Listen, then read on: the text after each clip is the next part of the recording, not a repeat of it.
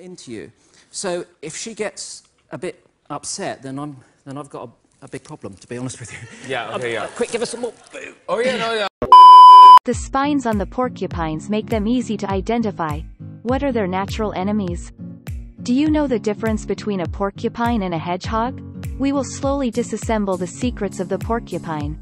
Porcupines belong to the order of rodents of mammals and are the third largest rodents after capybara and beaver. The spines of different porcupine species have different shapes. All of them are transformed into hairs, with a layer of keratin on the surface, embedded in the muscle tissue of the skin. The main ingredient is protein, which is the same as human hair and nails. The spines of Old World porcupines are clustered, while the spines of New World porcupines are mixed with hair, and the spines are shorter and thinner. The porcupine spines are sharp and fall off easily. When encountering an enemy, the thorns on the body will be erected. Due to the contraction of the muscles, the thorns on the body will tremble constantly, colliding with each other and making a swish sound. At the same time, its mouth also made a popping sound, trying to scare off the enemy. It will face the enemy with its buttocks and stab the thorn on the buttocks at the enemy backwards. Moreover, their spines have barbs, which can hang on the skin and are difficult to remove. The barbs on the thorns penetrate deeply into the body with muscle movement and eventually become GG due to wound infection. There have been rumors that the porcupine spines can be launched, which of course is not true. For them, thorns are hair. Can you spray the hair out? At best, they just flung out gently after getting close to the enemy. Although they can't launch, their stings sound very lethal, but there are many natural enemies. These include lions, leopards, hyenas, and fisher. If it is an inexperienced natural enemy, the porcupine still has the ability to repel them.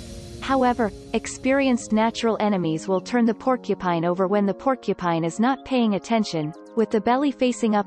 Like a cat, the belly of a porcupine is the most vulnerable part. When its belly is exposed, it must be ready for reincarnation. Although both porcupines and hedgehogs are well known for being covered with arrows and spines, they are not only different in size, but also in their personality to the role of spines. Porcupines are mostly herbivores and feed mainly on bark, plant stems and fruits.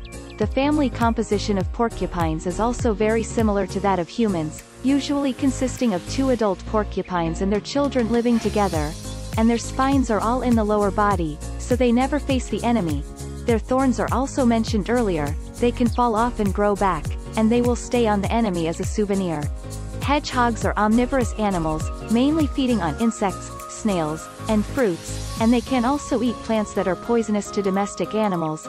They are solitary animals. If they are kept as pets, you must not have the idea of finding a companion for them. They will even be injured when they mate. Hedgehogs are covered with thorns except for the face, feet, and stomach, and will shrink into a ball when they are in danger or feel uneasy. Hedgehog spines are short and dense and are made of hollow keratin. They are non-toxic, unlike porcupine spines with barbs, and are not very lethal.